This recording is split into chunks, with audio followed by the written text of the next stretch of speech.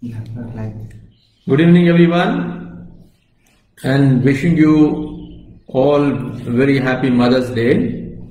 Today, the world celebrates the Mother's Day, and we all pay respects to our mothers, all mothers on earth. And we are also meeting across the space all over the country, and I'm very happy to be talking to all of you. You had a wonderful convocation, meeting of students from all across the country at Jabalpur. Unfortunately, I was not able to join you, though I had promised to do so. It's another opportunity that I get today to be with you. And we're all meeting at a very critical juncture. When the whole world is now facing the challenge of the COVID-19, and India is doing very well. We are all fighting and taking all steps to contain the negative impact of COVID-19, and we must continue to be diligent and disciplined. As you all know, the government and the Honorable Prime Minister have made a personal appeal to everybody in the country that we need to be extremely diligent so that we help ourselves, we help the society at large. So thank you very much for giving me this opportunity of being with you this evening. I had shared with you that I would be speaking on the theme of agriculture is the mother of the economy. I would therefore dwell at length about how it was the mother of economy, how it is the mother of economy, and how it shall be the mother of economy. If you just look at the way government has responded during this particular crisis time, we all will appreciate that agriculture sector has been given several concessions from the lockdown protocols. The agriculturists have been allowed to take their rabi produce to the markets. The agriculturists have been allowed to undertake operations of zaid crops, that is a summer crop. They've also been allowed to start preparing for the kharif production season. And what this means is that the farmers and the agricultural labor can make movements. It also meant that all the associated input transactions, be it fertilizers, organic manures, pesticides, and other inputs can all be transacted. So this alone shows that even when we all need to be indoors to contain the negative impact of the unknown virus, agriculture sector has been given a concession. That itself shows how critical agriculture is in the lives of our people in India and what a major contribution it makes to economy. And when we talk about contributions to the economy, we normally tend to look at what is the share of a sector like agriculture in the overall economy of the country. As long as we keep focus on this particular factor called gross domestic product, gross value added as a share of the national economy, then somebody might say that agriculture is not that important. As you all know, today agriculture accounts for about 14.5% of the nation's GDP. What it shows is that though agriculture has grown up in terms of absolute contributions in terms of GDP, relative to other two important sectors of the economy, the industry and services, we are behind. Those two sectors have grown up. If you look at the last 70 years of economic growth history of India, while we were accounting for nearly 63% of the economy, we are now come down. While service sector has grown tremendously, industry has grown, but not at the same pace as services. the point that I would like to drive home, and you as young students of agriculture sciences must keep in mind, that the best measure of appreciating any economic sector or activity is just not GDP alone, but more importantly, what does it mean for the livelihoods of the people? In India, with a huge population of 130 crore, we have as high as 48% of our population depending on agriculture for their livelihood, both directly and indirectly. When it comes to livelihood options, that means it gives jobs, it generates incomes for this large section of our society. The importance of agriculture then stands up, notwithstanding that its contribution to the GDP is relatively less. And this point I would like you to remember as we move ahead. When I say that agriculture is the mother of economy, I would like to take you back. I would like you to travel with me back into the history of the human civilization. Let's go back 10,000 years. That means around the second century, the 8,000 years before Christ. What happened then? We all know that man's evolution happened. It's not that man was created.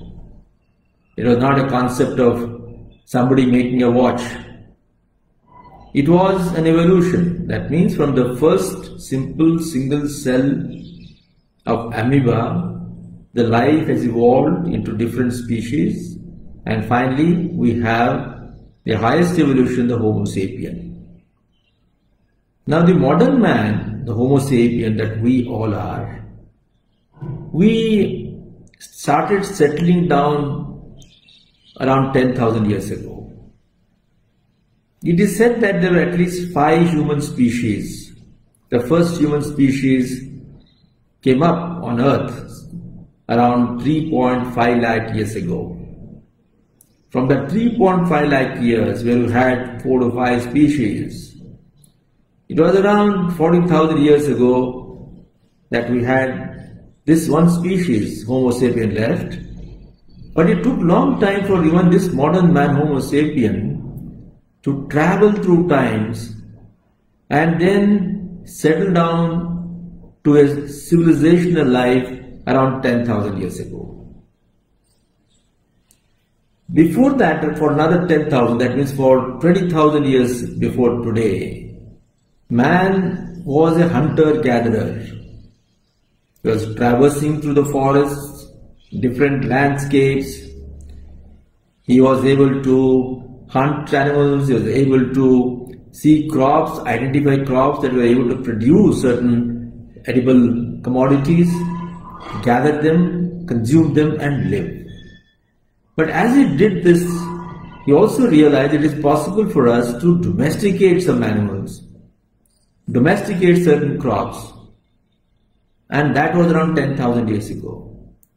So as man learned to manage the crops and animals, it gave birth to the first settlement. And we all must be also very proud to understand and remember that of the several hotspots on this earth where this kind of settled agriculture is happening, India is one of the prime hotspots. The modern agriculture that started 10,000 years ago, let's call it a settled agriculture. It happened somewhere in today's Balochistan. And at the foothills in the Balochistan, the first seeds of barley, lentil were sown and grown. The first domestication of animals like goat and sheep happened. And parallelly, somewhere in today's Uttar Pradesh, more precisely in today's Sant Kabir Nagar district, we also had wheat operations going on. So simultaneously, as you realize, across the Indus civilization, man was learning to practice domesticated agriculture, which consisted of both crop husbandry and animal husbandry. So now you will be able to appreciate that with the domestication, with better management practices, man was able to produce food for his own consumption. Now he was also able to produce surpluses. When we have that kind of a surplus, we'll be able to have more population, settled houses, and begin a new civilization. Civilization gives rise to culture, the way we live, the way we interface with one another, various rituals and practices.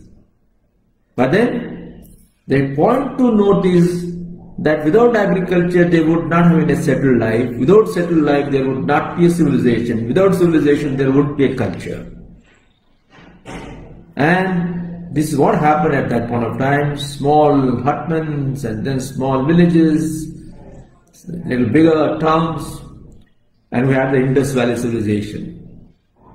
Indus Valley civilization, or more commonly known as Mohenjo-daro Harappan civilization, stands at par with with all the ancient civilizations, whether it is Mesopotamian or Egyptian or the Chinese.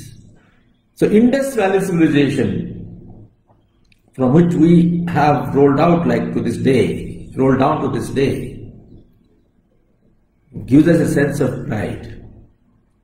And agriculture and then its attendant activities, which mean cottage industries, which mean textiles, and several other activities that support agriculture, and agriculture that supports the growth of these small-scale cottage industries.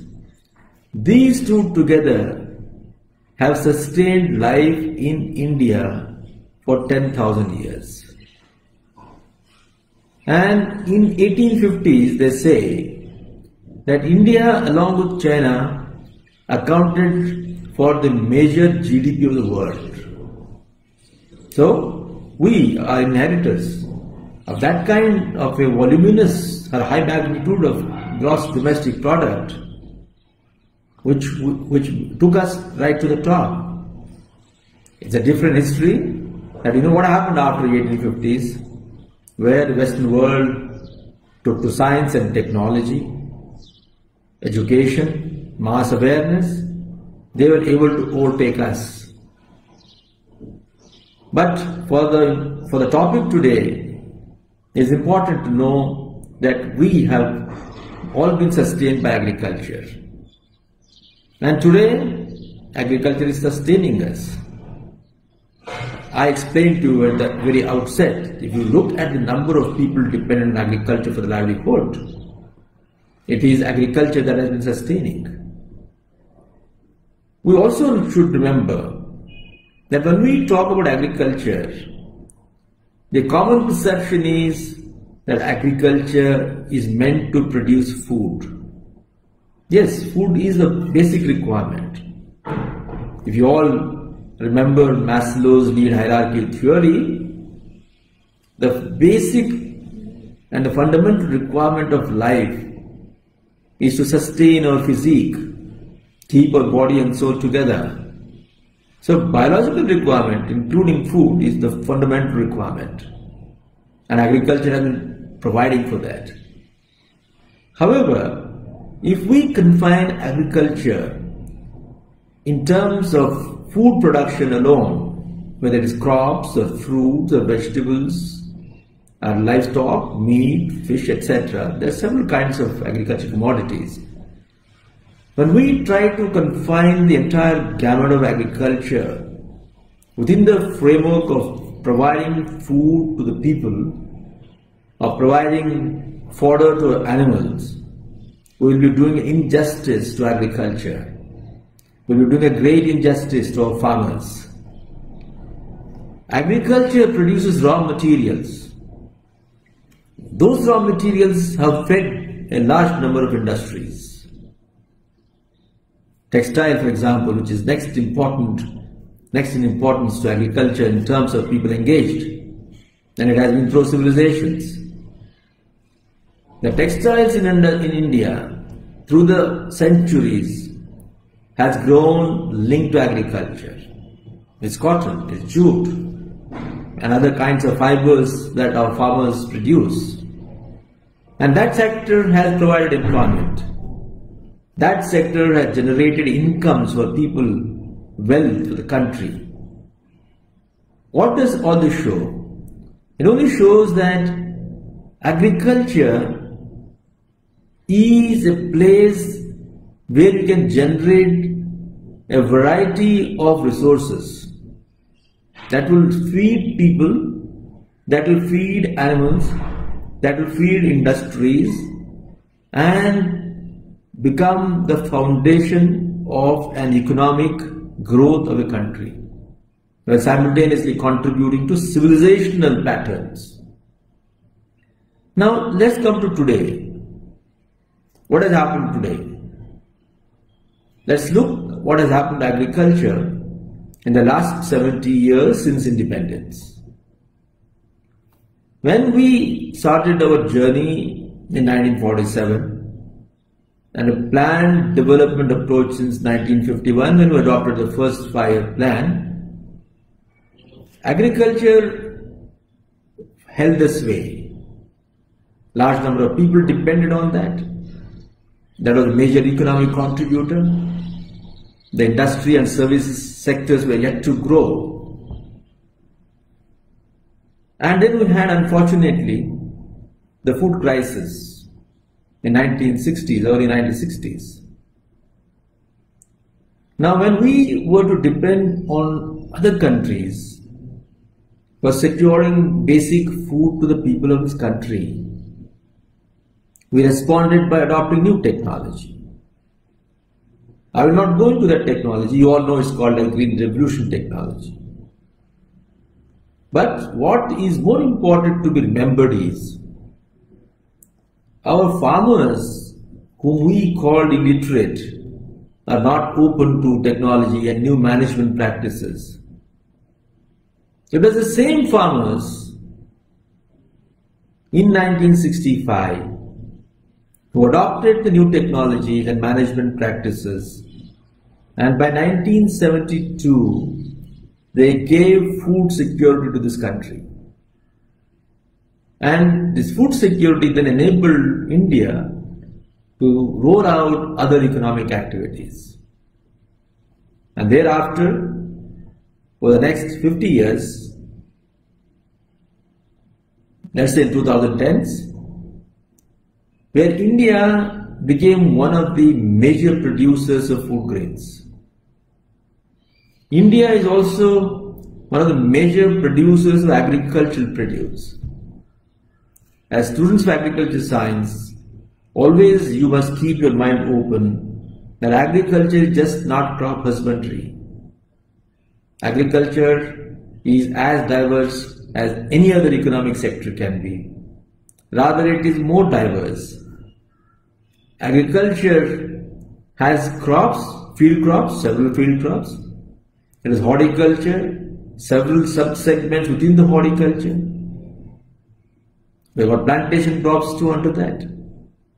We have animal husbandry, several segments under animal husbandry. Fisheries, once again, several sub-segments under that. And then there are, of course, related activities. Now, when we look at agriculture wholesomely, and that's what I would like to communicate to you, do not compartmentalize agriculture. It has to be looked at comprehensively and wholesomely. When you look at that wholesomely, you will start appreciating what Indian farmers are doing, whom we call as small and marginal farmers because they constitute 86% of our total farm population. Now, these farmers are producing 1.2 billion tons of agricultural produce. This includes food grains, of course, which now stands at around 287 million tons. We have got 315 million tons of fruits and vegetables and other horticulture produce. Our small marginal farmers landless farmers, mostly women who rear a goat or a sheep or a buffalo or a cow.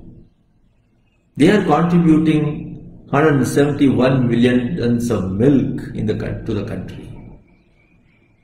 So if you take all these things, we have got 1.2 billion, 1200 million tons of agriculture produce. There are very few countries in the world who can boast of this high magnitude of agriculture produce. And there are fewer countries which can talk of a diversity of agriculture produce. Now our country geographically is blessed with a vast area. As a ratio, the net cultivated area is higher to the total geographical area compared to other countries. You have countries like Russia, USA, or Canada, or Australia, China, who have large geographical tract. But arable land is not so profuse in those countries as it is in India. We have about 141 million hectares of net cultivated area. And this advantage is complemented by the diversity of agroclimatic conditions. There are very few countries which can produce crops or other activities in 2 or 3 seasons in a year. We have 3 seasons. We have Kharif and Rabi, of course, and also we have got a summer cropping production system. Because of this, we can increase 141 million hectares by a factor of K.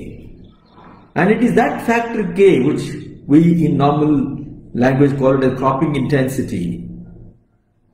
We should be able to enhance that if only we bring in science and technology. Science and technology, for simplicity, let's say that it reduces the crop growth season from 6 months to 4, 4 to 3, 3 to 2, or even 30 days, which is possible. Science can do anything, any wonder.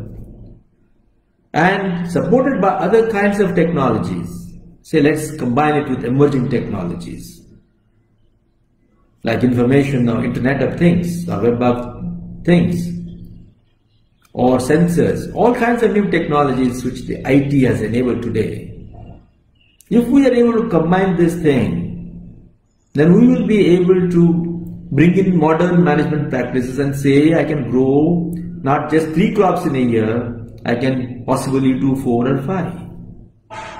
And then now you all know about controlled production environment as symbolized by polyhouses, greenhouses, shade nets, where you can further control the temperature, the humidity, evapotranspiration losses by using sensors and other kind of IT interventions. Or then look at, for example, hydroponics, aeroponics, the new technologies which are also beginning to catch up.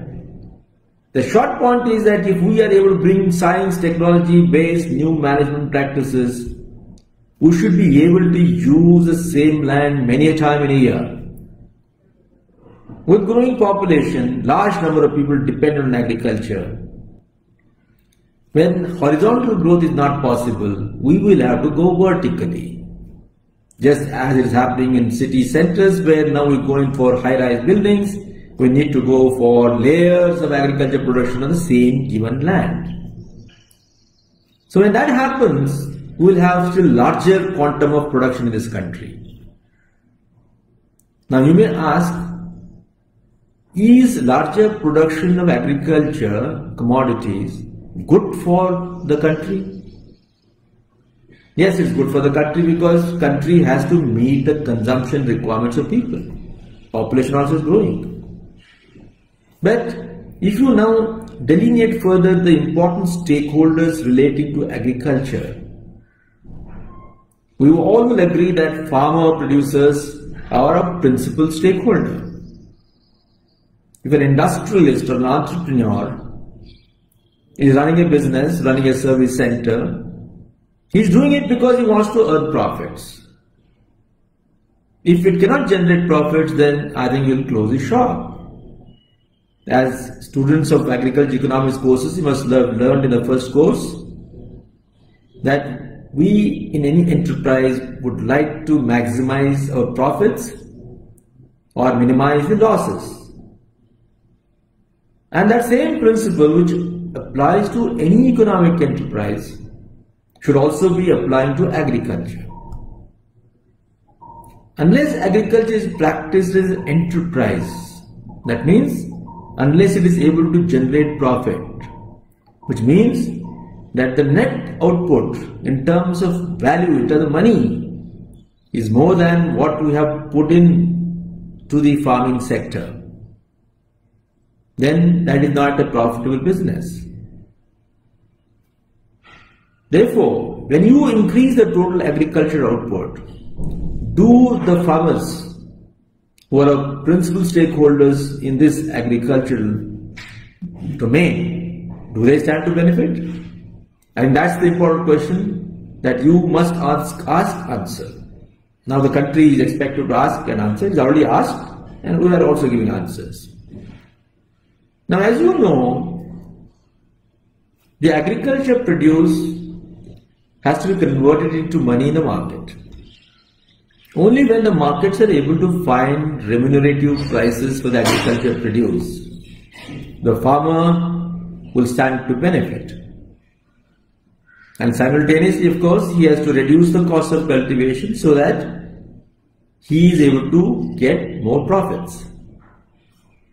The point to remember is that the prices that the farmers receive what they produce at the market is a matter of supply and demand.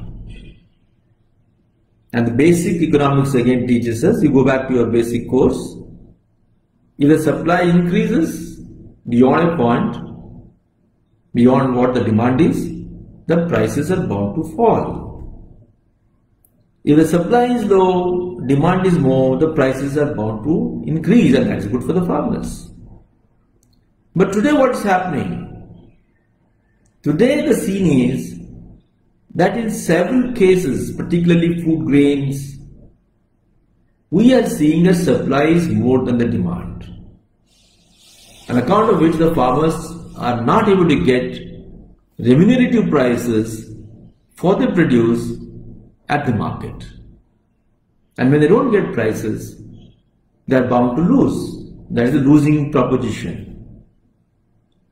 Simultaneously, I would also like you to remember that fetching remunerative prices or good prices for the agriculture produce at the market is not the only requirement for the farmers to make a profit. As once again they say in economics, getting good prices through a good price discovery mechanism is a necessary condition but not a sufficient condition. Let me illustrate. If I have 10 quintals of jawar and the two traders would come to me and one says, I'll give you 4,000 rupees per quintal, but I'll buy only 2 quintals. Another trader comes and tells me, I'm going to give you 3,500 rupees per quintal, but I'll pick up all your 10 quintals. The common sense tells me that even if I get 500 rupees less on the 2 quintals that the trader number 1 wants to buy vis-a-vis the second trader, I'm going to lose 1,000 for the first 2 quintals, but I'm going to make money for the 8 quintals. What does it mean? It only means that farmers must be able to reach the market where they can sell, or the traders are able to reach the farmers where they can buy. Two basic requirements today is that we are able to connect all the agriculture produce, or more appropriately what is called marketable surpluses, with the markets, so that we are able to convert that agriculture surplus into money. And as we convert, we also give him a good price, a remunerative price. So these two are required today, so that the farmers are able to make more money on what they produce. But why are we not able to do that? So the challenge today is not the ability or inability of the farmers to produce. Farmers are very good in adopting new technologies. Our scientists are very good in giving us new technologies. Government is excellent in giving policy support, which are the basic requirements. But what is more important is that our policies and programs, our science and technology must answer the specific requirements, which are the new challenges. Today, the requirement is not to just increase the productivity. What is required is how can we help the farmer to reach from his farm gate to the market. What does that mean? Let's say, for example, we need good agri-logistics. We need storages for perishables, for non-perishables. We need transport or conveyance system for perishables and non-perishables, so that the market gets connected with the agriculture production center. Even after it gets connected, maybe they're not able to sell because there's not enough demand. The demand may arise tomorrow. That means there is a time value for the agriculture produce, not just the place value. How do we ensure that we are tapping the time value? That will come provided we are able to improve the shelf life. So now what do we need? The scientists and technology have to start working on improving the shelf life, so that the quality of the produce does not get compromised in a short period of time, as the produce travels from the farm gate or distance to larger places, even outside the country. So that's very important, and we need to focus on that.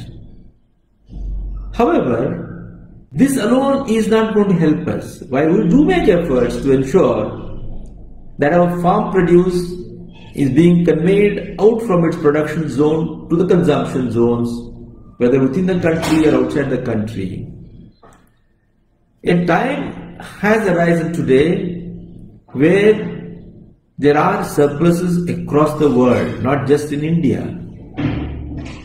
Other countries are also producing. As long as, going back to where I started, we circumscribe the role of agriculture to produce food grains for the people, we will always have a situation of surpluses.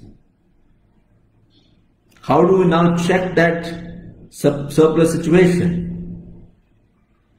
There is what the necessity of reorienting agriculture to go beyond the mandate of producing food for people or the feed and fodder for our animals, and say, now agriculture shall be the new mine's feed. It shall be the new mine resource that will start feeding agro-industries.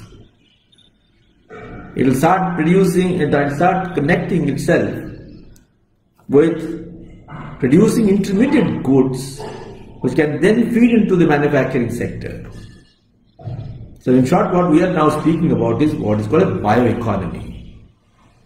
A bioeconomy, in simple words, means that the industry sector, which has so far depended and continues to depend on carbon resources built over millions and millions of years, has to now start slowly shifting to this renewable form of resource production center. It is agriculture, including of course the forestry, which is capable of producing those kind of raw material which can go into agro-industry and then to produce intermediate commodities and then link it up with the manufacturing sector. This is where I think you were at the doctorate level and some of you at the PG level and some of you who already have moved out must start looking at new ways of making agriculture relevant to the modern economy. Modern economy of today and the modern economy of the tomorrow. Today we are living in a world fueled by technology where the only constant is change. And the way change is happening, the velocity of change is only gathering further momentum. What took 1000 years, I told you for example how early man to move from hunting and gathering to settle agriculture took 10,000 years. And it took millions of years to have evolved into a species of man. And then it took us 1000 years, 500 years, 100 years, even as recent as 19th century, it was taking us 50 years, 100 years to make a change. Today in the 21st century, it does not take 1 year, it sometimes just takes 1 day to make a change. It's so difficult to keep pace with the changes that are happening. So what we need to do is that if ultimately the goal of life is to derive happiness, and that happiness is going to come from meeting all the requirements of man, not at the basic level, but at a higher level. So once again, let me recall, because there are many definitions of what this happiness could be. But as students of science, let's define it in a more tangible form. The only tangible way I can share with you is to fall back upon Maslow's need hierarchy theory. He identifies 5 requirements or 5 rungs of the ladder of life. The first one, of course, as I told you, the physical requirement. Then he requires social security. Then he needs what is called a sense of recognition and achievement. Then moving forward, he is calling for what's called self-actualization. That means he wants to do what he wants to do. But higher the rung you climb, more resources you need in terms of value, money, etc. The society should be able to produce all that. So today what is the world facing, not just India? We have tried 200 years of industrial revolution based on power. Earlier the steam power, electric power, atomic power, all kinds of powers, but mostly they were all using the carbon-centric resources. What has happened? The fast pace of use of these resources has all caused a shake-up in the climate. It has turned it upside down, and we call it as climate change. Climate change, which is highly visible today, it is now causing disturbances in the temperature, in the rainfall, and the weather extreme frequencies. So I would not like to bore you with what happens when this kind of uncertainty of weather and climate patterns happen. Only we should remember that our yields are going to be affected. Whether it is on the land or in the water, wherever it is going to be impacted. We therefore need to shift to renewable forms. That means it's an advantage to the mankind.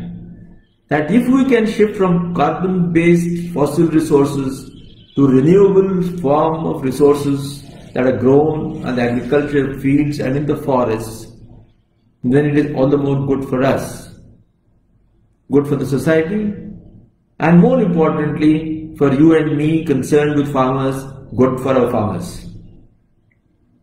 Why? Because now the farmers will be oriented, supported by new science and technology and policy support, to move away just from food production to producing raw materials that feed the industrial energy plants. When that happens, even though we will have more productivity and therefore more production, the nature of the production or the basket of agricultural commodities will undergo such a change that we will now start finding new markets. The basic requirement of any enterprise, including agriculture, is that we should be able to find a market for what we produce. For example, if the car manufacturer doesn't find a demand, he will shut his shop at least for 1 day, 2 days, 1 month, 1 year if required. Likewise, agriculture has to find continuously a market by diversifying its production system, by differentiating its production system, and then always finding out what market wants and producing. So what does it mean? Not farm to fork, but fork to farm. I first gather intelligence of what the markets want tomorrow and day after next year. And accordingly I change my production system. But I as a farmer need to be supported by science and technology to do that stuff. So now, as I said, if we want to correct the market situation and overcome the problem of oversupply and therefore be in sync with the demand and reach a price equilibrium, what we need to do is to find or grow those kind of produce. The problem that India is facing today because of surpluses, this happened likewise in many other countries and a few other countries. Let's take America, USA.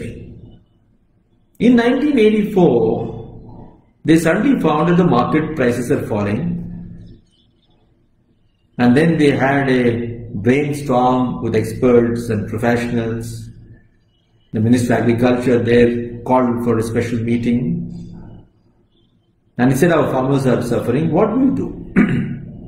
They constituted a committee. And what came out of that was that we now need to reorient agriculture to meet the needs of industries. And then they found out what kind of materials can be produced linked to agriculture and forestry. As you know, a plant, for example, it has resins, it has wax, it has protein, it has oil, it has latex. There are different compounds. There are different nutrients. Now we need to focus on those things and say, well, let me now start linking up to industry. So what the American society did was, in addition to reorienting their agriculture system, the researchers started looking for new species. They started looking at new land races, new wild races. Our ancient people have domesticated certain species for us and given us, we have been using those things. Our scientists have bred certain new species or new breeds of animals who are using those things, Excuse me.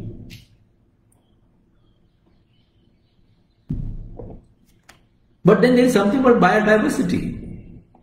In the biodiversity, we have several species of animals, microorganisms, and plants. India, for example, is one of the most biodiverse countries. We are supposed to be having at least 86,000 species of animals, which of course includes microorganisms. We have at least 46,000 types of species in the plant world. So far, we have used about 1.5 to 2% of this diversity. So look at the diversity that has remained untapped.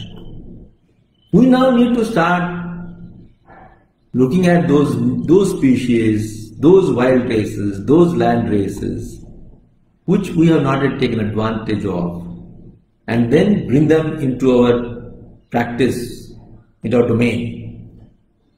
So as we do this thing, just as America did in the 1980s, in 2020 and henceforward, we now need to start looking at agriculture not just to a limited market of food grains or fruits and vegetables, but much beyond that.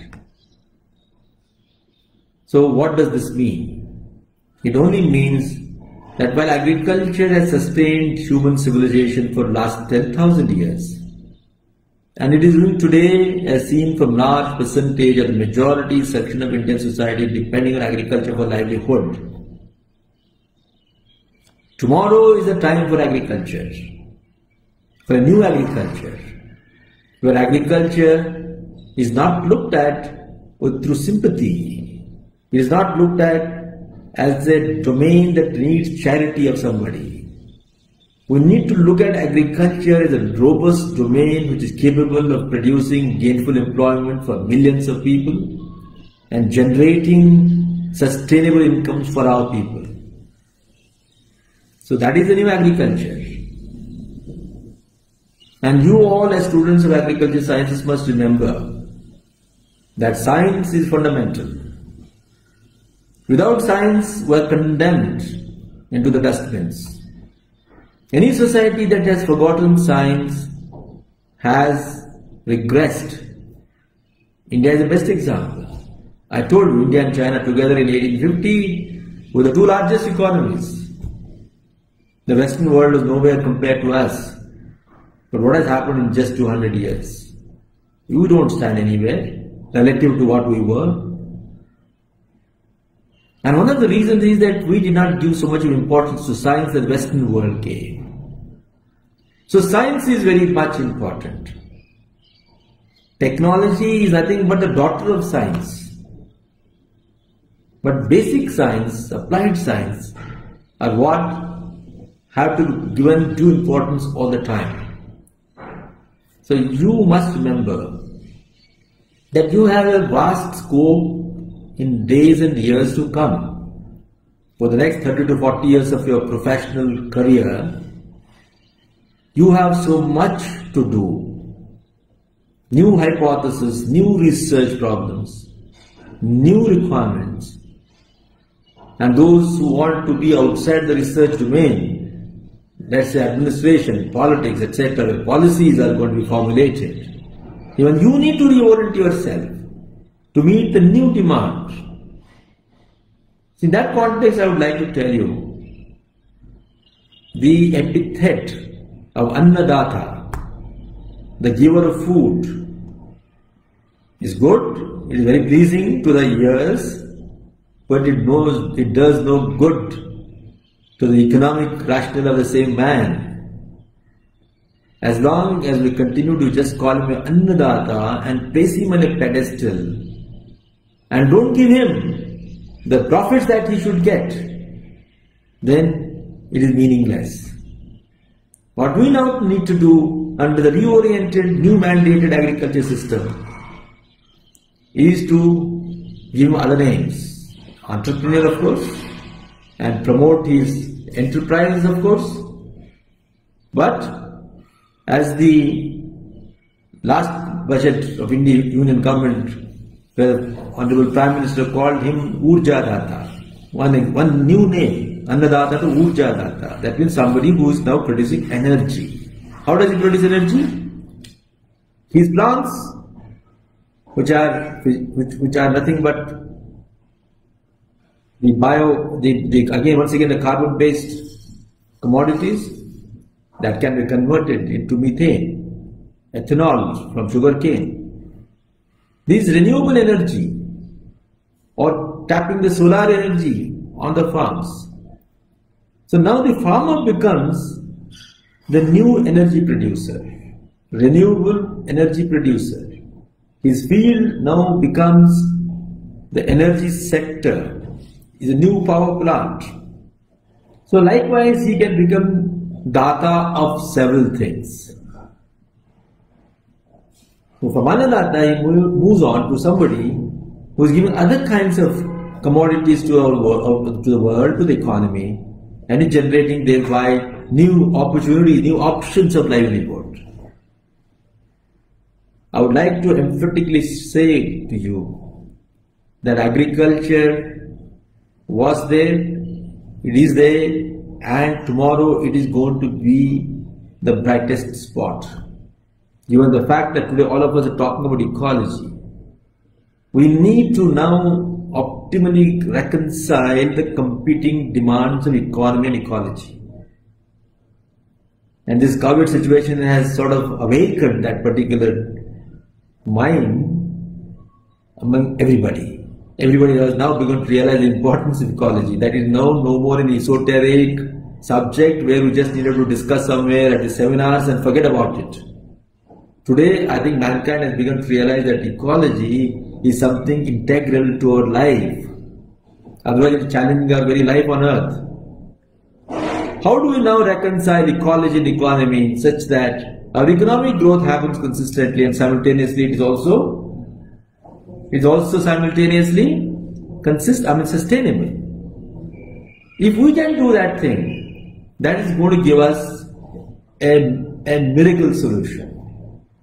And we'll be able to sustain life on Earth. We'll have a greener space on Earth. We'll have a more clean space on Earth. We'll have a more healthy life on Earth. And simultaneously will also generate employment opportunities and associated incomes therewith.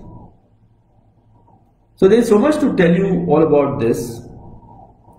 I only thought that as young minds, because you have now a new life ahead of you, those of you who are graduates and postgraduates and PhD scholars, those of you who have started doing your job as a researcher, you all must remember that you have a new field to contribute to the change in this world.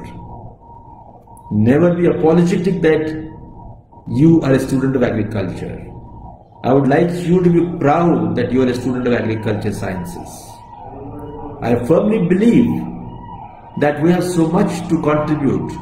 We have so much to contribute to make a basic change in the very civilization of this society on earth. So please do start reading, discussing, deliberating with open mind. Don't be closed minds and keep learning, because there is no end to learning. And as you learn more and as you acquire new knowledge and apply it and then try to regurgitate it using the spirit of reasoning, that is the fundamental thing of science, the spirit of inquiry, you will be able to innovate, you will be able to invent, you will be able to discover. So invention, discovery, innovation, these three are very important. Innovation is not invention, neither is it discovery. Innovation is nothing but identifying the already known thoughts or findings and how to maneuver those things to make them applicable in a new situation. So that innovation also will require, because no need to invent the wheel all the time. But that also requires intelligence, that also requires open mind, unconventional approach to it. So science, agriculture science has so much to do. Let me tell you at the end of it, that agriculture, as I was telling you, gamut of several domains, subsectors like animal husbandry, livestock, fisheries, aquaculture. We have not paid much attention to these things. We need to pay due attention to those things. And then we need to move away from pure production to incomes. When I say incomes, please remember three variables. One is I increase the productivity through better technology and management so that I get more produce from the same given piece of land, same given unit of water, same 1 unit of cattle, and that's how the production becomes more and more from the same units. Second, I do it not at any cost. Yes, it is possible for me to get 150 tons of sugarcane per acre by spending irrational amount of money. No, we need to achieve optimal yields by ensuring that I'm using my inputs rationally. So cost of production is very important. That is the second variable. And third one is, how do you reach your produce to the market without compromising the quality and create a marketing environment where they're able to get remunerative prices on the produce. So these three variables, high production, low cost of production, remunerative prices. When these three variables are taken into account, we'll be helping the farmers to generate net positive returns. And when that happens, we're generating more incomes for the farmers. So what does it mean? Look at agriculture as an agriculture value system. Pre-production, production, post-production. Only then can we generate more incomes for the farmers. When you talk about green revolution, we are only talking of production segment. And that is now exemplified. I mean, the faultiness of that is exemplified by the fact that a huge quantum of produce is going waste in our country as elsewhere.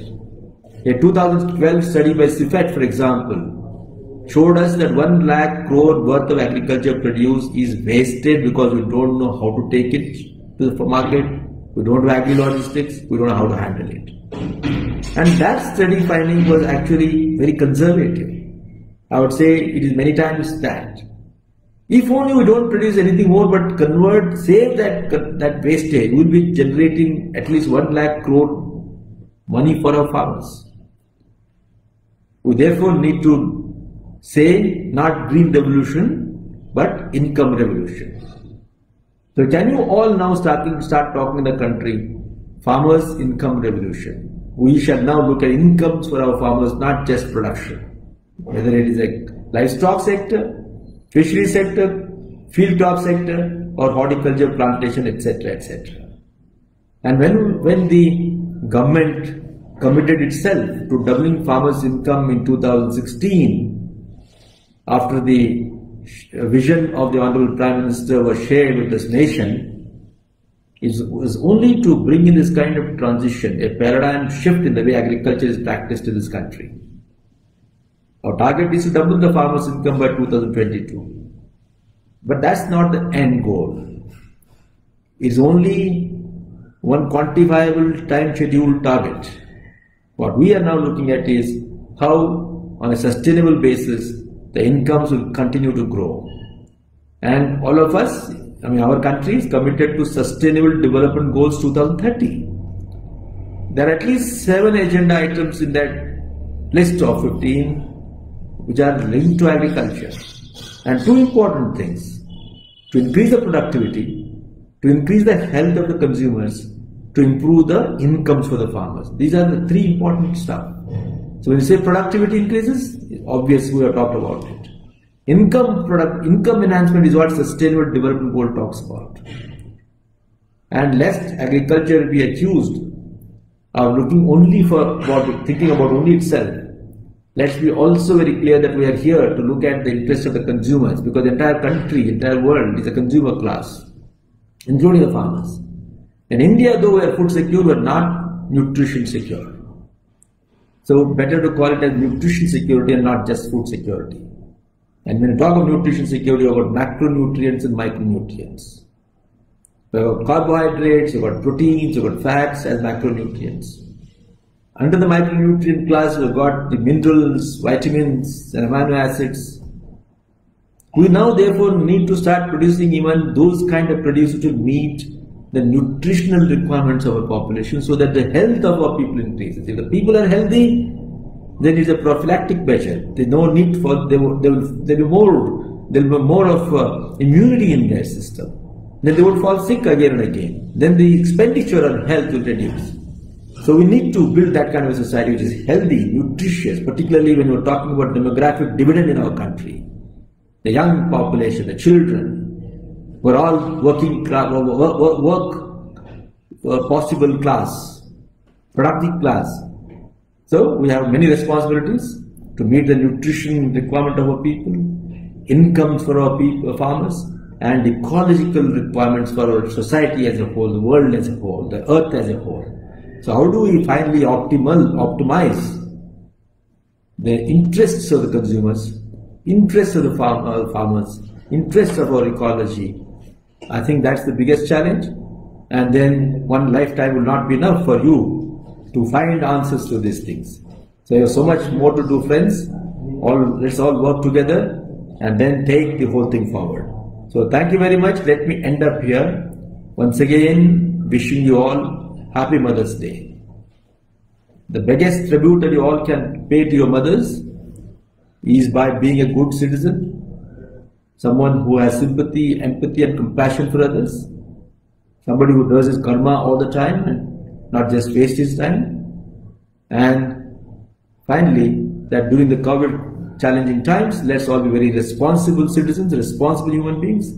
Do all that we're supposed to do and also do something to others around us. So thank you very much and wishing each one of you the very best. God bless. There are some questions. Just asking. What is it?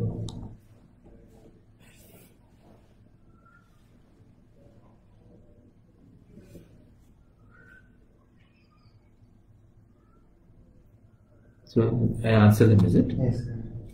Okay, friends, thank you. I can see in the box some comments and questions here.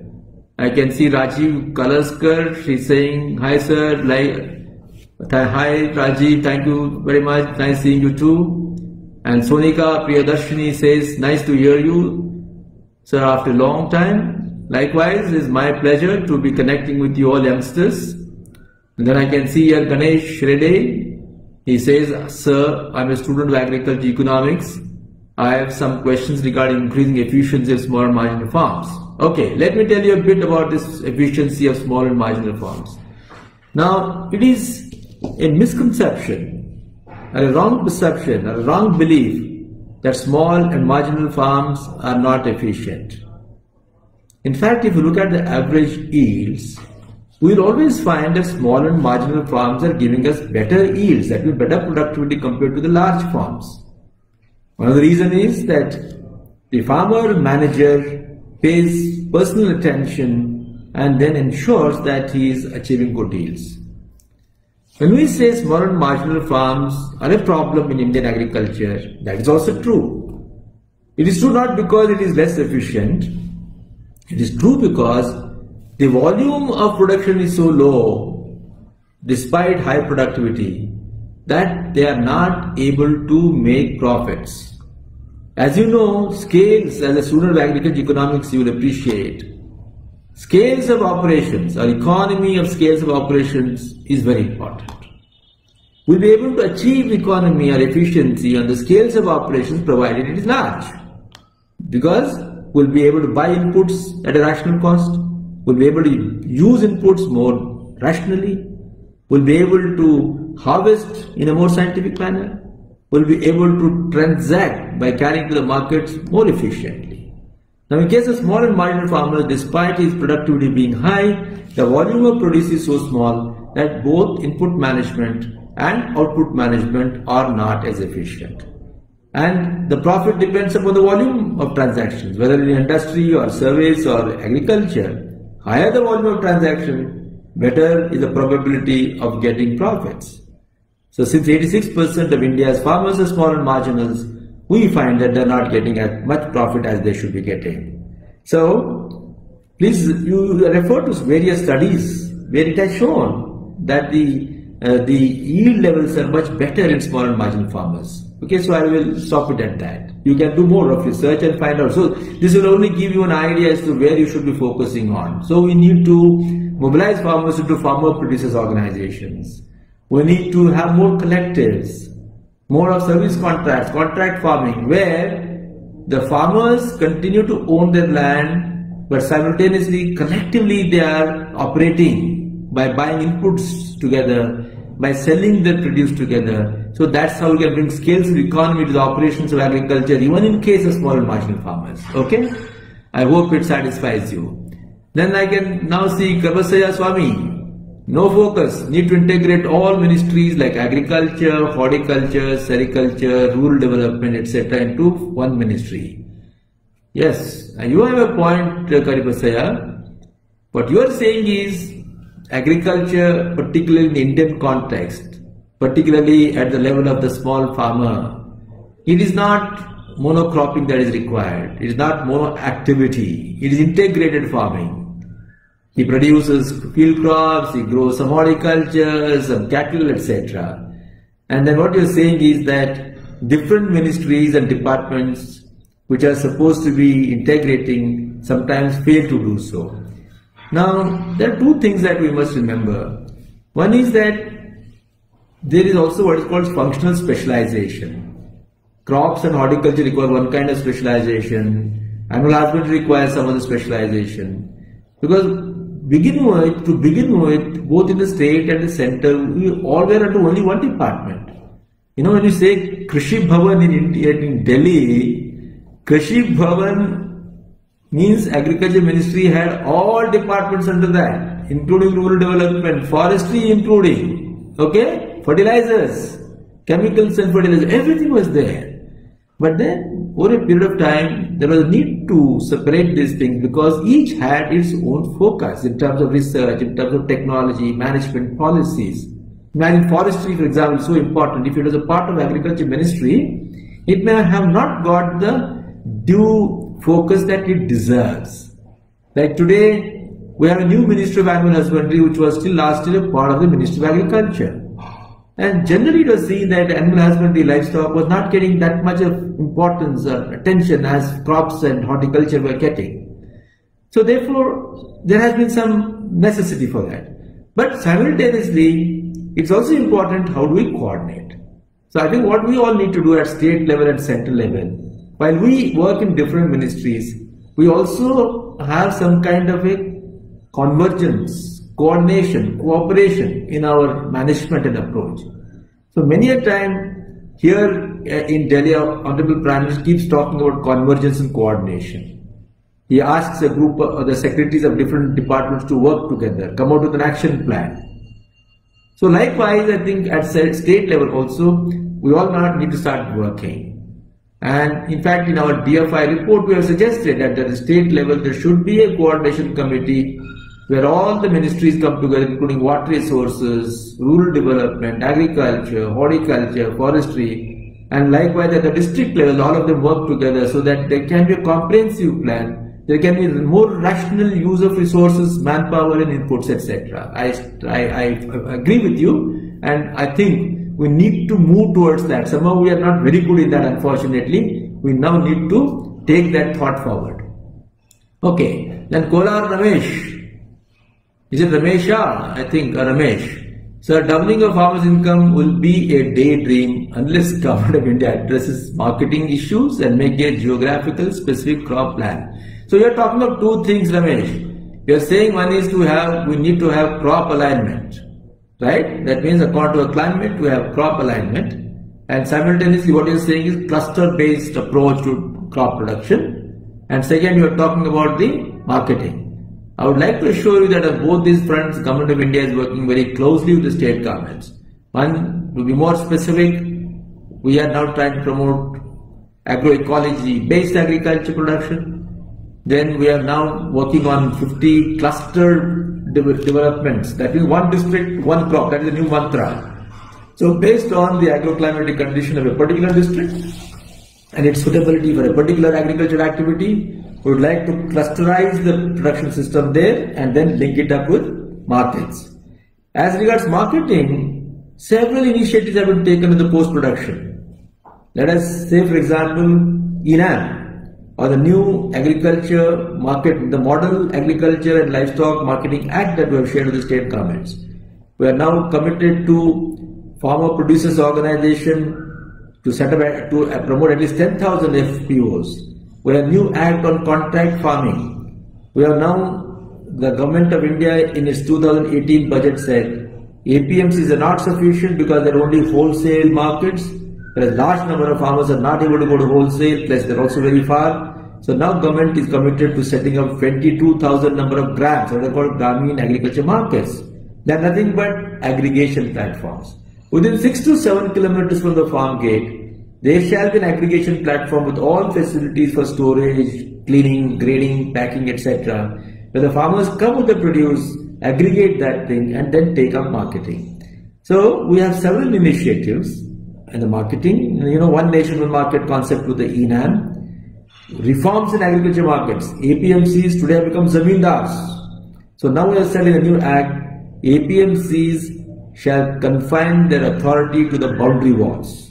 So that if the farmer comes to the market, you guide it. You try to find a good price for it. But if he wants to sell outside to somebody else, don't stop him.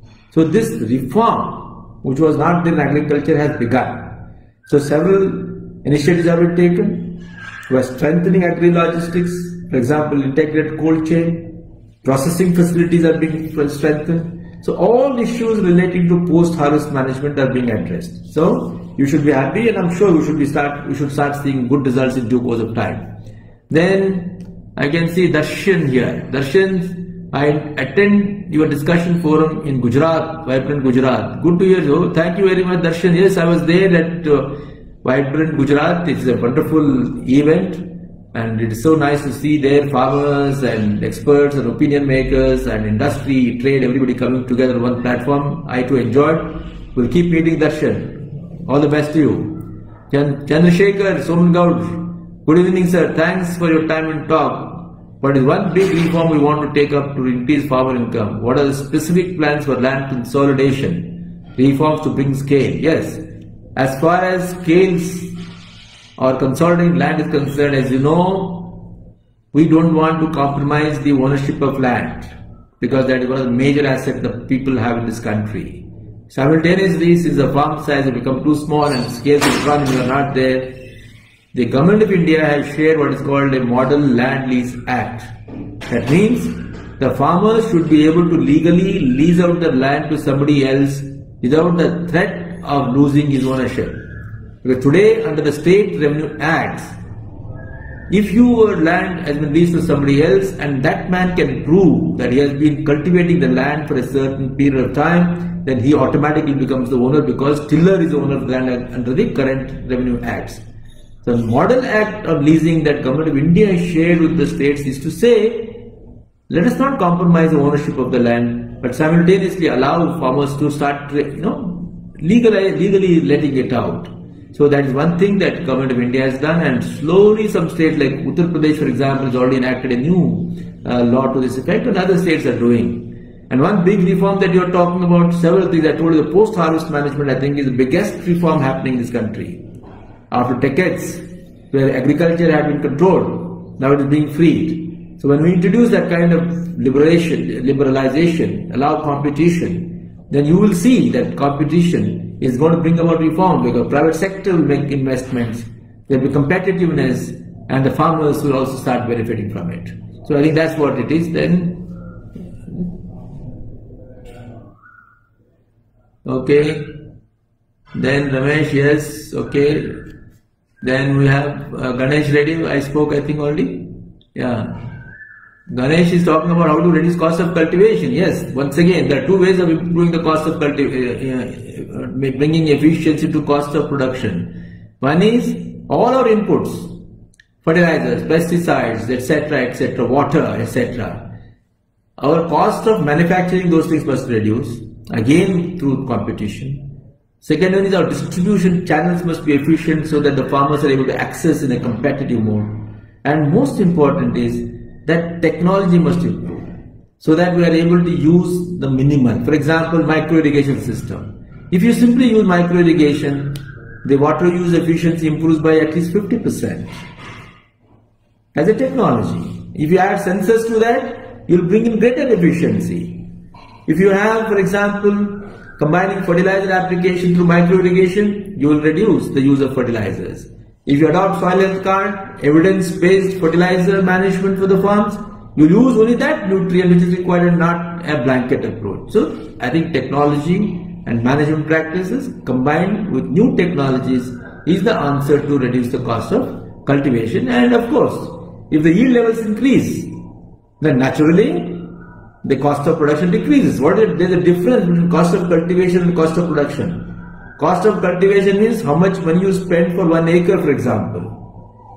But cost of production is how much money you spend per unit of yield. Let us say Punjab farmer grows 5.2 tons of paddy per hectare and our Odisha farmer grows 2.7 tons per hectare. Now naturally, because the yield levels are high in Punjab, the cost of production is there is much less compared to Odisha. That is the meaning. Okay, so increase the productivity. Then subject matter specialist Jagdish, Agriculture Extension KB ka IIHR Tumkuru. Okay, ICR Indian Institute. Okay, what is the okay? Shankar Reddy. I couldn't understand the meaning of Jagdish. Decision is happiness. Good. Okay, thank you, Jagdish. Then Dr. Ganesh sharing. Yes.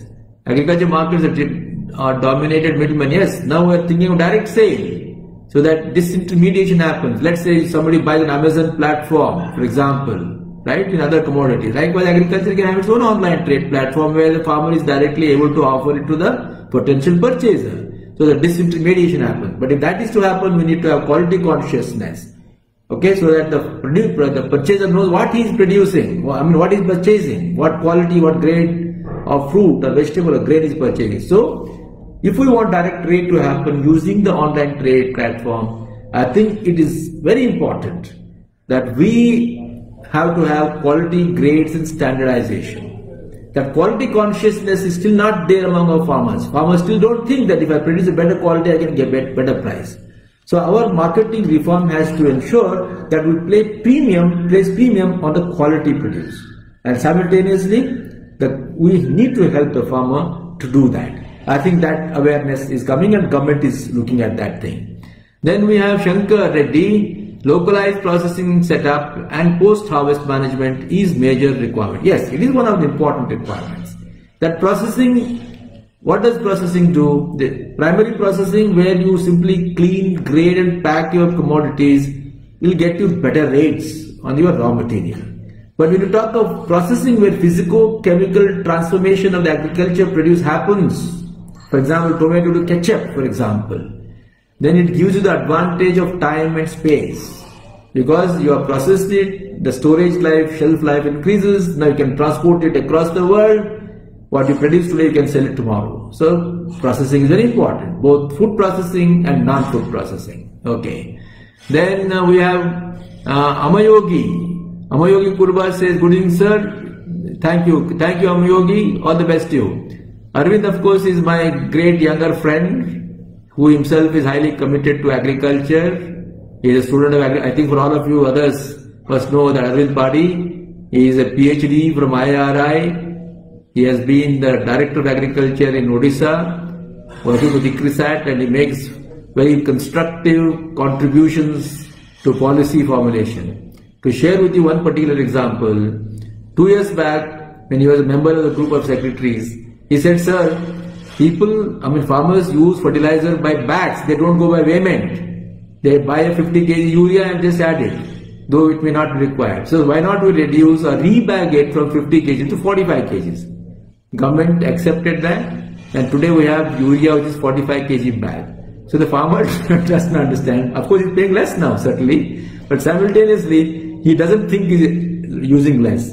He is using correctly. So this is just one single policy decision that was based on his excellent suggestion. I want to tell you that there are many agriculture students in different domains who are doing yeoman service. Thank you Arvind, and please continue with your aggressive education and orientation for society. Shrikant Dharma, excellent talk. Thank you very much Shrikant. It's my Saikant, thank you very much, and it is always my pleasure to talk with and interact with youngsters like you. Parashram, Dr. Parashram Patroti, nice talk, sir, thought-provoking. Thank you very much. Same thing, Parashram. Let's all keep working. Raju Tegelia, eye-opening talk, sir. Thank you very much.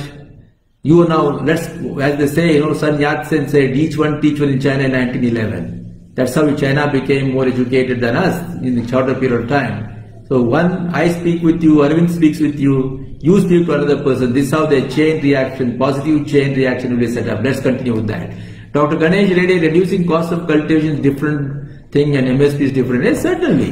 MSP, minimum support price and procurement, we should depend upon that only when market forces do not discover good prices. Now, it is very difficult for any government to keep procuring. Even if you procure everything, what do we do with that? So more important is that we strengthen, reform our market forces such that the farmers are able to realize good prices in the market. Since agriculture cannot be a perfect market, you know what is a perfect market? There can be no market which is perfect, and much less in agriculture. So we will require some government support once in a while because fluctuations will be there. So we must focus on strengthening our markets and simultaneously have the support of the government for MSP based procurements sometimes. Then we have, we have got Amayogi, thank you sir, then Parshram, okay. Then we have Jyotirmai Balla.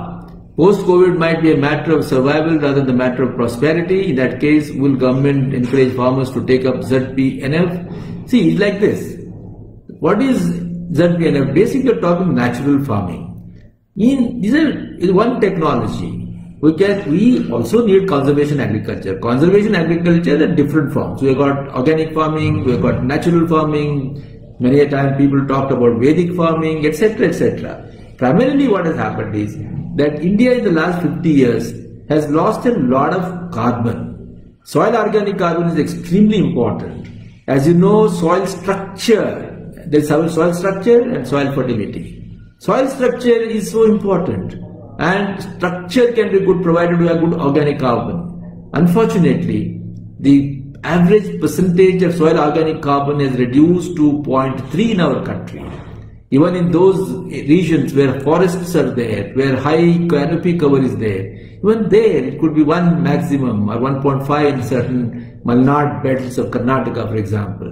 But then the fact that most rain-fed areas, Punjab, for example, the Indo-Gangetic belt, which is the food basket of our country, organic carbon is reduced. So when people talk about organic farming, natural farming, primarily they are talking about improving the organic, soil organic carbon. So we will be continuing to promote all kinds of technologies.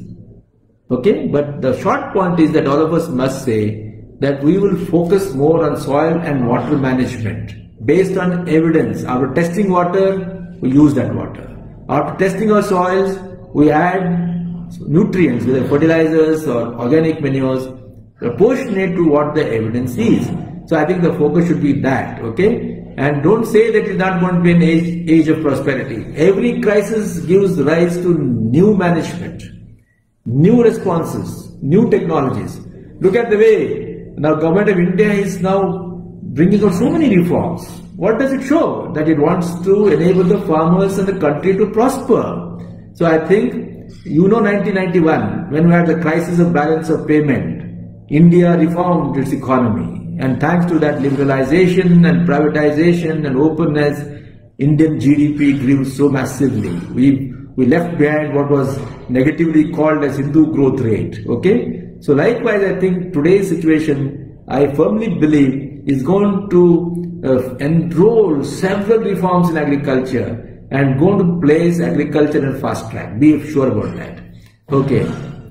Then, okay, thank you Raju, thank you Ganesh, Shankar. Getting back to roots in agriculture in India. Yes, certainly. Go back to agriculture means you need not be a farmer only, but go back to the roots of agriculture science, the roots of management principles, and how do we reorient agriculture that has been there for the last 10,000 years. Then we have got Ashok, Director of Cards, TNAU. Hi Ashok, how are you? Nice seeing you at your university. You are focusing on agri-enterprise. I have been telling everybody what you are doing in your center, that every agriculture university now must focus on, post-harvest enterprise build-up. For all the youngsters, I think you are an example. And maybe I'll take another opportunity to come down to TNA. It's a great university and one of the oldest and the best universities, at par with several others, of course. So please convey my regards to all your colleagues and your Vice Chancellor. And then Zahir Ahmed, nice talk, sir. Yes, Zahir, thank you very much. And yes, like integrated farming, okay, integrated university, you're right.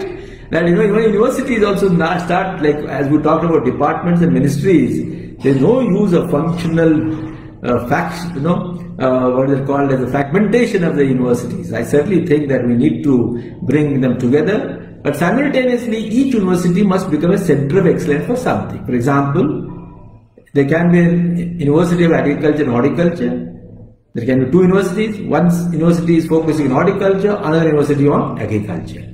Again, one university may be focusing on rain-fed agriculture, another on irrigation systems. So I think it is important that agriculture science universities get together, but simultaneously they also become centers of excellence. So I think that we will be able to reconcile some demand for disintegration and another demand for integration. So that's the thing. But more importantly, the universities themselves must create a platform to work together, because each of them has got a particular agroecological zone. How do they share research? How do they share resources? Like today, online teaching is going on in universities. Let us say we don't have a professor of econometrics in a particular university, but he's there in another university. Now we should be able to take advantage of that professor of econometrics to teach here. Biotechnology, just examples. So I think their merit lies, today's technology enables us to share resources. We should start sharing. Okay, thank you. So Ramulu, thank you very much for your comments. Tapan, thank you very much. Please give special attention to Odisha. Certainly. See, in fact, we have programs for Eastern India, including Odisha. Let me tell you, Odisha is making a very good progress, Tapan. In fact, since 2005-06, the growth rate of agriculture in Odisha has been commendable. Let us take fishery, for example, one of the good domains. Odisha's fishery grew at 36%, the highest anywhere in the country. And there are excellent officers, excellent policy support from government. Odisha is a rising state, let me tell you, and it is going to soon occupy its rightful place among the states of our country, certainly. And people like you should be contributing, Tapan. Then Shankar Reddy, make water conservation mandatory. Yes, certainly. As you know, Minister of Jal Shakti today is focusing on water use efficiency and tapping all sources of water and promoting scientific principles. And certainly that will happen. Tapan, can we use artificial intelligence? Yes, artificial intelligence. I told you, emerging technology, artificial intelligence, IoT, WOT, sensors, big data analytics, space science. These are all the buzzwords, but they are practical. There are practical importance and utility in agriculture sector. We will have to bring technology. Without technology, we will not be able to move forward. So that you keep in mind. Then Arun, sir, reducing middlemen. Yes, certainly middlemen. I told you disintermediation has to happen, whether on the input side or the output side. Now using online trade platforms, we should be able to deliver inputs to the farmers at cost efficiency and likewise find good prices for the produce through online trade, and government of India is working on that. Then Ravichandran, how about replicating Jan Aushadhi's like structure to provide generic farm chemicals in subsidized rate? Yes, I think you have a point in that how we can bring about generic. India has done very well in pharmaceuticals, and likewise I guess in pesticides also it can be done, and there are some thoughts. Let's hope that it will see the light of the day. Do you have, again, Ravichandran once again, to have uniform marketing platform? Yes, ENAM, Electronic National Agriculture Market, is a single platform. Our Karnataka's REMS is a single platform. What now we are doing is to create interoperability among different online trade platforms so that we are able to create one platform, one marketing space, one digital space for the farmers of this country to meet the new traders across the country. It is going slowly and steadily because we also need other support systems like assaying labs we require. We need better infrastructure for storage and transportation. There has been seamless transition. For example, from small vans to big trucks, from trucks to trains, from trains to air to ship. So that seamless transition, all those things have to happen, and I think in due course we will see all those things. Then I can see here cold storage aspects. Yes, certainly integrated cold store. What has happened in the last 15 years is we created a large number of cold stores, but we did not create as many number of pack houses. We did not create as many number of reefer vans. Like reefer vans, we need 60,000, we only have 10,000. There is shortage of 95% of pack houses, but we have enough capacity of cold stores. So what it means is, all of you please remember, youngsters, that any problem can be solved only when an ecosystem approach. We can't tinker with one component of it. It has to be all components together. That is ecosystem approach. So that is whether it's cold store and agriculture as a whole. Okay. So please remember that. Then Hari Anant. Extension or Ravichandran can extend. Yes, we certainly need better extension. Extension has taken a back seat these days. We need to combine manpower-based extension with technology-based extension. Real-time data has to be transferred to farmers. Where is the likelihood of pest and how is it going to behave? How the disease is going to behave? Is the epidemic likely to become, is sporadic becoming epidemic becoming endemic? So real-time data using new technology platforms, we need to have various kind of e-platforms. And then Howard State Government, Hari, thank you very much, sir. You are always welcome to TNA. Yes, thank you. Yes, I have certainly come. Then Satvir Roti, what happened to agriculture is one of the subjects from 5th to 10th standard. I think people have been talking. Yes, I think there's just so many things. The young students are not just agriculture. They have to learn health, they have to learn ecology, they have to learn so many things, society, sociology. I guess there has to be some kind of an optimization where we teach everything. We just sow some seeds of thought. Class 1 to 10 is not for specialization. We just create interest in them.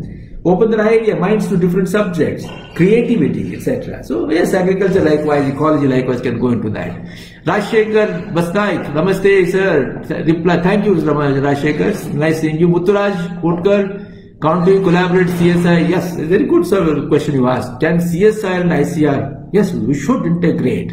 You know, I had been to the CFTR Mysore 3 years back. I asked, this is one of the fantastic CSI labs there, facility at Mysore food processing. I was asking how much of connectivity do you have with Agriculture University? They said nil. So sad. Agriculture is concerned with production. CFTR is concerned with using that produce and very less connectivity. So I think CSI and ICR, two premier research bodies, the top class research bodies in our country, can certainly cooperate, and I think there is some cooperation. You know, as you know, we have got a principal scientific advisor to government, and at his level, some kind of coordination does happen. I guess more and more will certainly happen. Okay, then Tapan, thank you, Ravichandran. As a rice farmer, I could reduce water sustainability. Yes, certainly, yeah. There's some, you know, that now direct seeding, and then there are so many new technologies that have come in rice. Then, you know, I think certainly reduce the water, because water guzzler it is paddy. As you know, we use 3,000 to 5,000 liters to produce 1 kg of paddy. It is not an efficient crop in terms of water use. We certainly need to bring about rationality. Any reform will be brought to link NRRA. Yes, already NRRA, a lot of modification government has done, and they have allowed a lot of activities like creating ponds. For example, last year, almost 1 million number of small ponds were created in NRRA on the farmers' fields. So that has given protective irrigation. In Karnataka, for example, they have got a very good program where these ponds are created, then the agriculture department gives them micro irrigation facilities, and I went and saw a lot of farmers were able to save their crop even during the drought situation, only because they were able to offer protective irrigation. And this is happening all over the country. Telangana, they are doing such a good work about other Kakatiya thing, Odisha is doing, all states are doing, and certainly, in fact, Government of India had set up a committee, so how NRRA can be linked to agriculture. So, government is aware and they are working. Israel agriculture farming technology.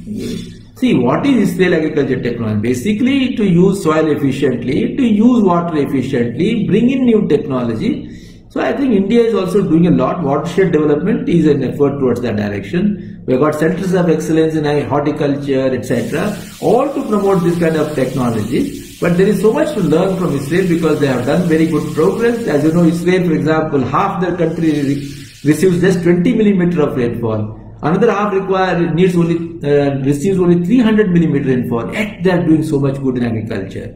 That means resources have been used efficiently. Soil or water, they have to be used efficiently. There's a point in that. Okay. Then Nagushan Gowda did my graduation from BSc Agriculture of USAID. Yeah, good. I am also a student of US Harvard. Okay. And also US Bangalore, of course. Then is it possible to bring agriculture concurrently? Well, I think we'll not talk about it. We'll see how India is trying to do something. We'll see what to do. I'll not talk about it here. Replying to Dr. Ganesh, Inderjeet, Dilip Rao, but I'm sure that government will not declare MSP for inputs also. MSP cannot be declared for inputs. We can't regulate inputs. Okay, though many times we do have under control orders, we say that this is the maximum price. But I think more important is to enable manufacture, etc. in India itself through ease of doing business, such that they're able to produce the inputs like pesticides at a more cost efficient level and make it available to farmers. Then, Sidramappa Kalyan Shetty, what is the role of FPO in agriculture? So much, I told you, farmer producer organization will bring all the farmers together, will impart scales of efficiency. That means that is a group of farmers.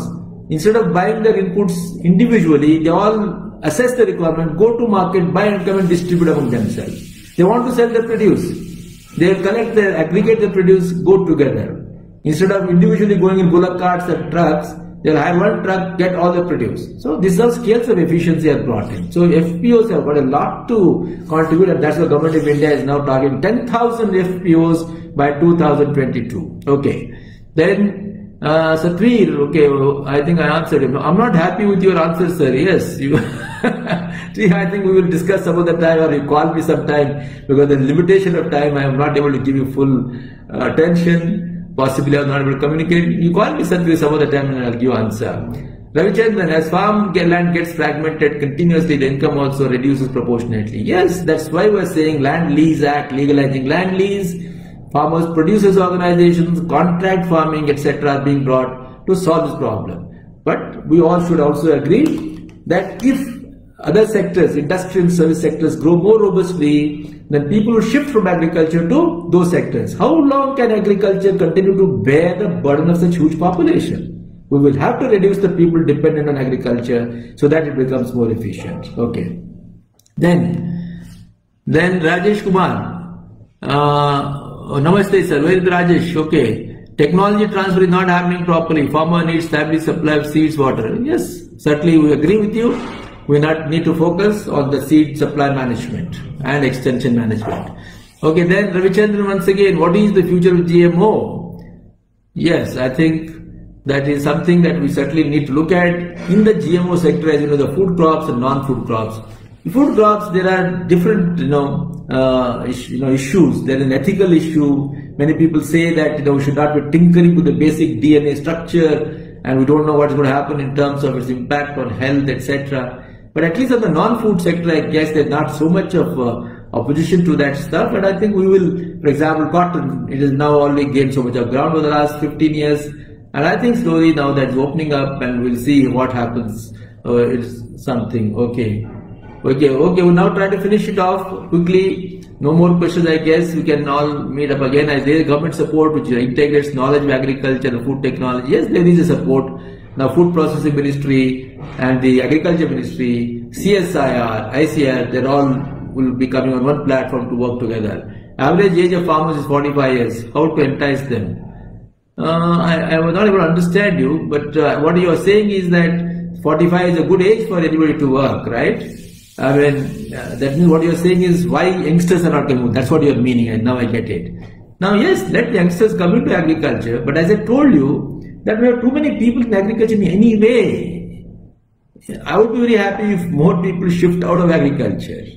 But those farmers, those people who remain in agriculture must use new technology. So youngsters possibly can use technology.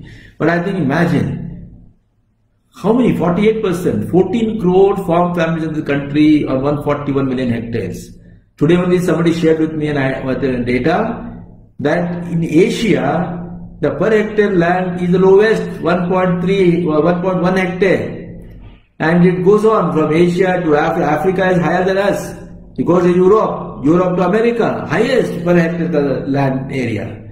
Because they have less people, more robust manufacturing industry sector. So I think in India also we now need to see how we can start shifting out people. Okay, so whenever people say people don't want to come to agriculture, I don't understand what they're trying to say. There are enough people already in agriculture. So give new knowledge to the people who are in agriculture. Enable technology access, credit access, input access, marketing access, so that they do it more efficiently. So don't worry, let's see how we can move on. But as I told you, the new system of agriculture linked to industry will be able to generate better opportunities. Secondary agriculture is very important. That means how to use the raw materials to add value on the farm, at the village.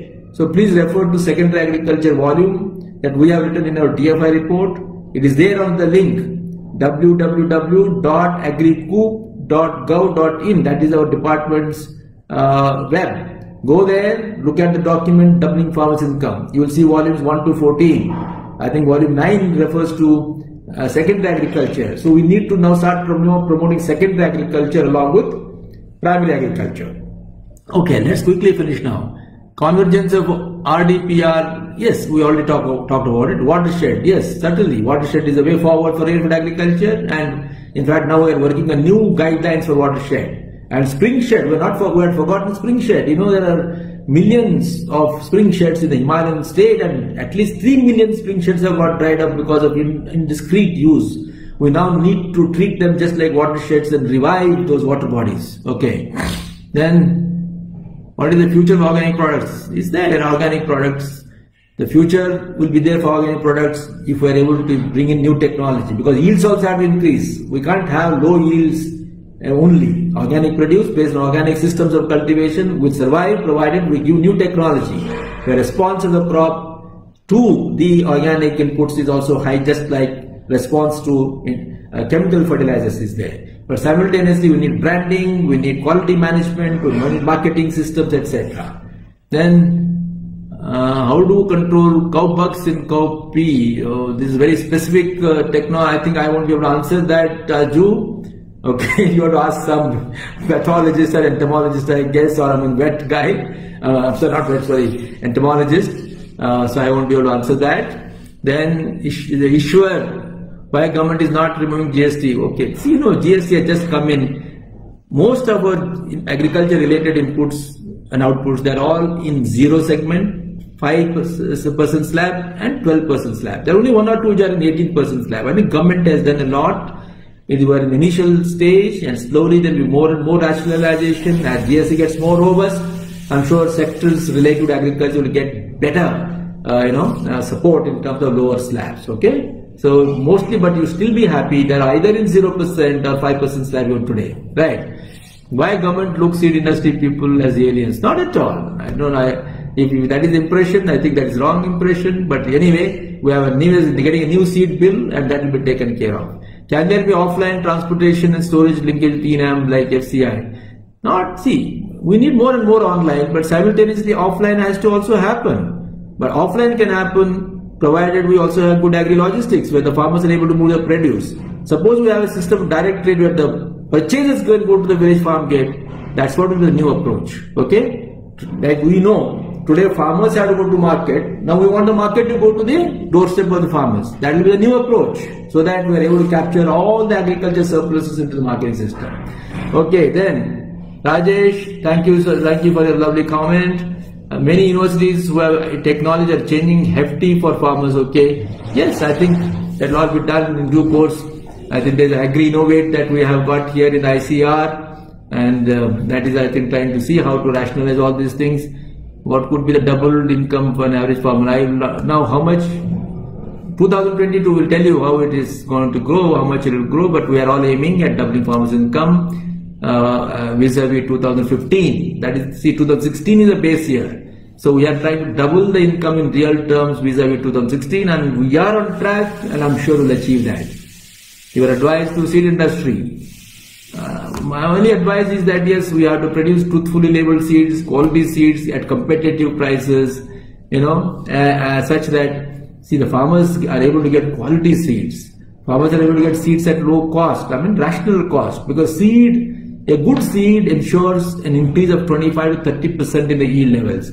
Seed is a seed of agriculture. Let's remember that. So the greatest focus is required on seeds. So we should not have any spurious seeds. We should not have, all kinds of seeds which are not meeting quality standards. And we need to increase our, the seed hubs and seed villages, etc., so that we are able to get good quality certified seeds, quality seeds. And I think we also need to have seeds not according to the crops but according to varieties. That means each agroecology, according to the package of practices that the state universities are recommending, are we producing that much of breeder seed, foundation seed? Are we producing that quantum of certified seeds that particular agroecology requires? I think we are not yet gone to those fine tuning. I think the seed industry has to start looking at this. Okay, so I think we will now, COVID is believed in India would be a partner in international arena. Yes, COVID is now creating a situation where India is going to respond and become a competitor at the world level. India has got the opportunity of becoming a part of the global supply chain, and let's all work together for that. Thank you so much, sir, for your valuable time. Thank you, Nagbhushan. Thank you very much. So I think we will now close it here. So let me thank you all for your patient hearing, and thank you very much for your very positive comments. And it has been my pleasure to be with you. I missed the opportunity of being with you at your Jabalpur convention. But today I think I guess this time has made up for that. So we'll keep meeting. All of you, all the best. Please dedicate yourselves to India's agriculture, India's ecology, farmers and consumers. Thank you very much.